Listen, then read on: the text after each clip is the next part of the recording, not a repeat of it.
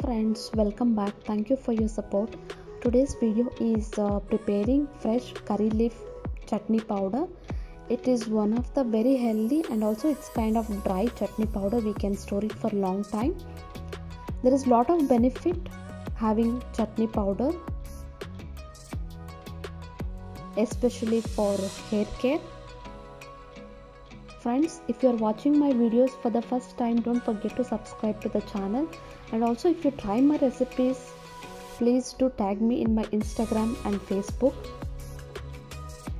So here I am using one bunch of fresh curry leaf in a very low flame. Start slowly, gently. You can fry it for less than 30 seconds or maximum 1 minute. Do not allow the curry leaf to be turned brown or black.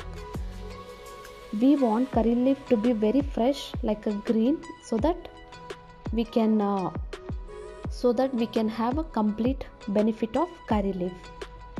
The next is add tablespoon of oil. Next you can add half tablespoon of chana dal, urad dal, jeera or cumin. Less than 30 seconds you can fry it. Do not increase the flame, just continue the low flame. Then you can add 2 crushed garlic, dry chili. Instead of dry chili, you can also go for a green chili. However, it's optional. Slightly fry it. Well, again you can add peanuts. So here you can increase the peanuts or decrease the quantity of peanuts. So fry it again for another 1 minute. Then you can add a pinch of tamarind,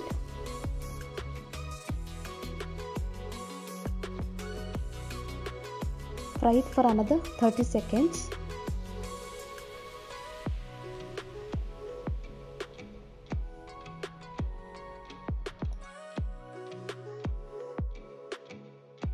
Once these are the list of ingredients are fried enough,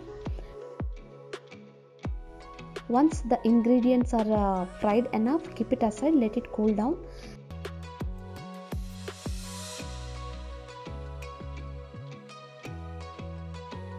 Then together with the curry leaf, adding little salt, we're gonna grind it as a powder.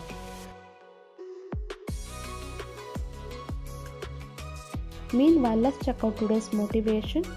Do small things with a great love. Friends, finally after grinding, this is how the curry leaf dry chutney powder looks like. Very healthy. Do try, and also don't forget to subscribe to the channel. See you again in the next video. Bye bye. Thank you.